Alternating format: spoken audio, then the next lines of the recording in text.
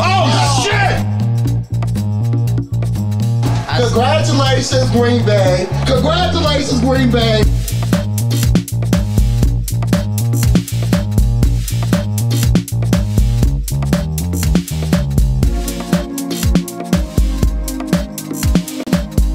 I said run them. What's up, good people? Mark Holmes here, and as always, I want to say thank you all for watching, commenting, subscribing, and being part of the Joe Boo Sports Report. Without you guys, as well as you ladies, you know that this literally does not work. I hope everybody's having a great Taco Tuesday. I am here. I'm wearing, shout out to my buddy Daniel Hernandez, who gave me the Salute to Service hat. This is my combat hat, because I am going to war right now. Because, you know, it's crazy because I have been one of those people that have said that Josh Allen is overrated. I don't have anything against Josh Allen. I don't hate Josh Allen. But there's been this love fest that he can't do anything wrong. And, of course, when you look at Dak Prescott, we will judge Dak Prescott on a totally different scale than anybody else. Because they say, well, Dak Prescott can't win the big one, so you have to get rid of him. And the funny thing is this, and I hear what you're saying. There's multiple ways that you can go about trying to fix a problem. The Cowboys truly have a problem. For some reason, we can play well enough to make the playoffs now, which is not something we used to actually do on a regular. If you look back, we had 2010, 11, and 13 where we were 8-8. We made the playoffs.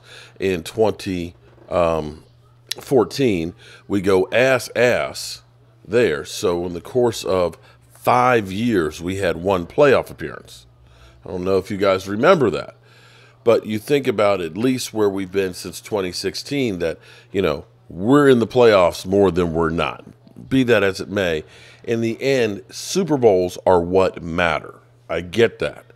But to get to a Super Bowl, you first have to at least be able to get to the playoffs. That's the first thing you have to do. And people will say, Dak just can't win the big one. Get rid of him because we need to get somebody else.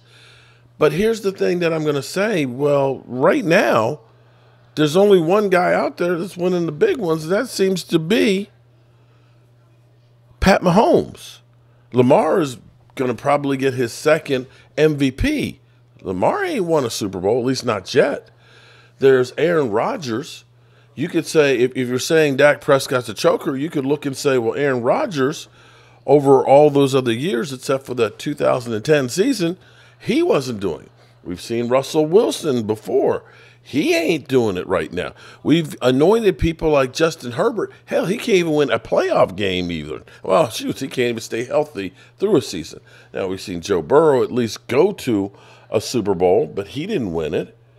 And he was injured for the second time most of last year. We've seen, of course, Jalen Hurts. We anointed him after last year. And now we hear that he is a bit of a diva. He is changing plays. He's not approachable, and he's getting slammed by the media and so forth as a problem, a.k.a. Carson Wentz Part 2. So when I've talked about Josh Allen and 49er fans, oh, my God, I pray that the 49ers do not win the Super Bowl. I think they're going to be worse than Eagle fans. I literally have some 49er fans that have sent a picture of themselves outside of Levi Stadium there and basically telling me to suck it. You know, I've got Jason M., I think that's just Jason Mad, who's constantly telling me that Josh Allen is on a whole different level than Dak Prescott. We've seen so many people that just make excuses, specifically guys like Dan Orlovsky. But, oh, my God, this just did my heart good, okay? Ryan Clark, who seems to be a more balanced person. He's not a fan of the Cowboys and things like that or of Dak Prescott. He's not that guy. But he is a guy that keeps it consistent. I guess we could say Dan Orlovsky keeps it consistent because he swears that, you know, Josh Allen is a Hall of Famer, you know, in the making, that everybody else is just letting him down. Well, yesterday was a really interesting day because Dan Orlovsky got rocked multiple times by Ryan Clark.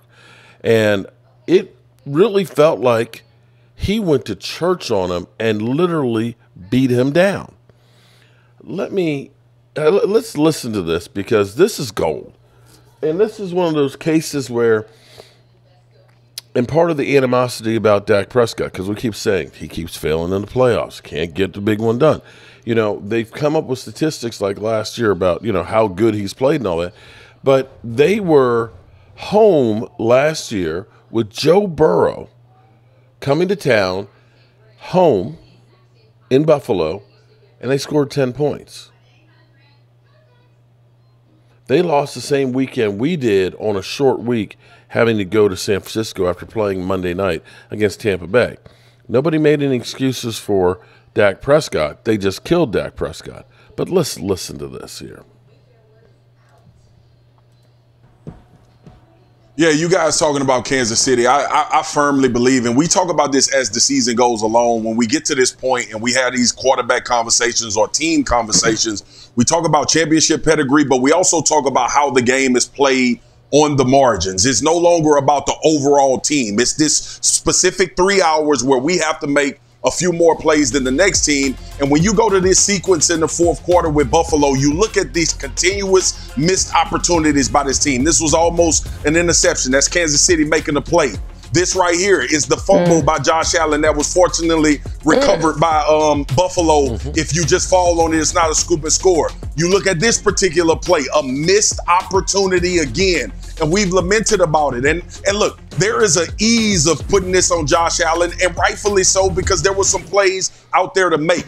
But when we get into these playoffs and we start having these conversations about what separates these teams, obviously we go to the quarterback play. But more importantly, we go to the plays that are made on the margins. And as that sequence just showed in the fourth quarter, Buffalo came up short a few plays than Kansas City did in order to get a win. No, Marcus, don't you say Buffalo came up short.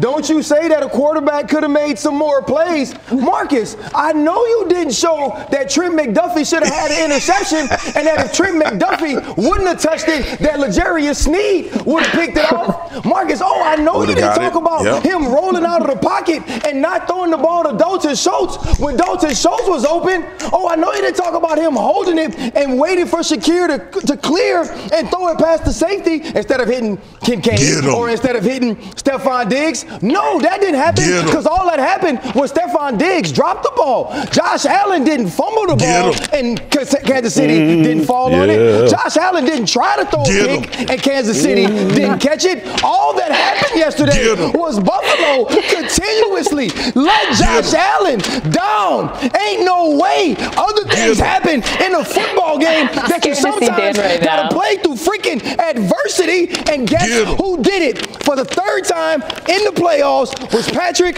Mahomes. You beat him in the regular season all the time, Josh, but when the stakes have raised, you ain't won nan. Are you okay? Bam! I did this with him for 4 hours. I know. You don't know now. But yeah. Let's do it again. You got anything? I mean, if you don't know now. If we got one big play down the field, it's a different game. Credit Kansas City for their win. Unbelievable. Hey, Dan, it's an issue when you say that's what we're saying. It's on the margins. It's an issue when you say if we get one big play. First of all, who is we? You Baker Mayfield. There you have it, okay?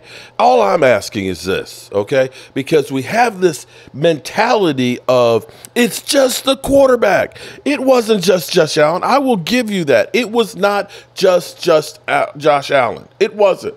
But you got to look at it and say there were things that Josh Allen did. That series where he fumbled the ball, that series that should have been a pick six, those incomplete passes where had he maybe done the check downs and the guys that were open instead of going for all, things that Josh Allen has done throughout his whole career that are holding him back. Now, that's not to say that Josh Allen can't learn from those things. Because, see, the thing about Josh Allen is he's big, he's strong, he's a tough guy. And sometimes he figures that his whole athletic skill, his cannon for an arm, his body of Adonis that he has are going to be able to lead him to do more than he should be trying to do. And that is something that can be fixed. The thing that it's amazing because people will say that Dak Prescott sucks so bad. The thing that's kind of still questioned in my mind of people's thoughts on that are Josh Allen, when they played the Cowboys, do you remember the change in philosophy that actually turned that team around? The thing that turned them around was against the Dallas Cowboys, a team that does take away the football a lot. They decided to take the game out of Josh Allen's hands. They relied on running the football and made sure that Josh Allen, who is an incredible talent, who can make incredible plays, but makes just as many bad ones that basically take away from it, they took it out of his hands. I don't recall the Dallas Cowboys ever saying, we're going to take it out of Dak Prescott's hands, especially not to put it on the running game, because unlike the Buffalo Bills, we did not have a running game. So, yeah, this is war right here. I enjoyed Ryan Clark more on that whole spiel right there, and that literally is the difference of how they treat Dak Prescott versus other players out there. And this is where, unfortunately, as Cowboy fans, some of you believe that it is just the quarterback. It's just Dak Prescott. And that we can just literally go and throw him away. But I ask you, because the only quarterback out there right now that's winning Super Bowls is Pat Mahomes. It's Pat Mahomes. If you're saying that not winning the Super Bowl makes you a choker, well, you didn't make just about everybody else a choker, or at least a recent choker in the case of Aaron Rodgers and Russell Wilson's and, Deshaun Watson's and, Jalen Hurts and all those, because last I checked, they ain't won a Super Bowl either. Food for thought. Hope you guys are having a wonderful day. And as always, I appreciate you guys. And we have more coming up about the Eagles. Oh, my goodness. Philly 500. Whew. He's literally, and I have to look at it, he's literally done a video, peak crazy. Jalen Hurts is not Carson Wentz. Wow. Disrespected yet? Does this defense have any heart? No. They suck. I've been telling you all season, Philly. Shit on you. They've shit on you. Don't you hear me? Jordan Davis, Jalen Carter, Slate, they shit on you. They've shit on you. They have shit on you. Don't you hear me? Jordan Davis, Jalen Carter, Slate, they shit on you. Kill them. Oh my goodness. Did he say they cock it on them? I hate the style of defense.